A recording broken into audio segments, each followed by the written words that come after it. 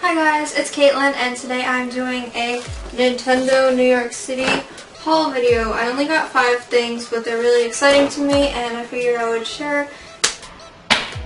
If you didn't watch the vlog where I went to New York City, I will put a link somewhere here for you to click it and watch. I went to Nintendo New York City in that vlog, and today in this video I'm just going to be showing you what I got. I'm going to go in order from least exciting to most exciting. So the first thing is this Zelda pen. School's going to be starting like next month or something. That's actually really depressing, holy crap.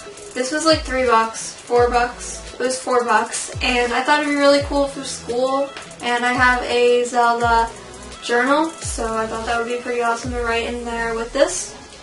Next I have this super cool Pokemon keychain. One side is Eevee, one side is Espeon. I plan on putting this on my car keys because I have an Espeon decal on my car, and I thought it was super cute how it like flips and rotates. And I love Eevee and the Evolutions. Next up is this super cute little Glaceon plush, and I do have a Pikachu of this from Target right here. You can see him right there. And they're just like stackable little plushes, and I think they're so cute. They're like Pokemon Tsum Tsums, and it's great. I plan on getting an Espeon one offline, but for now I got Glaceon. Next up is this shirt.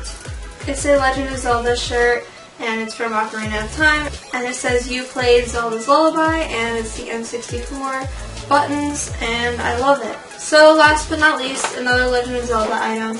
I got this Nendoroid. It's from Majora's Mask, and I've been wanting this since it came out. Since I saw the pre-order for it, I was so excited, but I never got it online, and I just thought it was a really good place to get it since I didn't have to order it and wait, and I think it's cheaper there.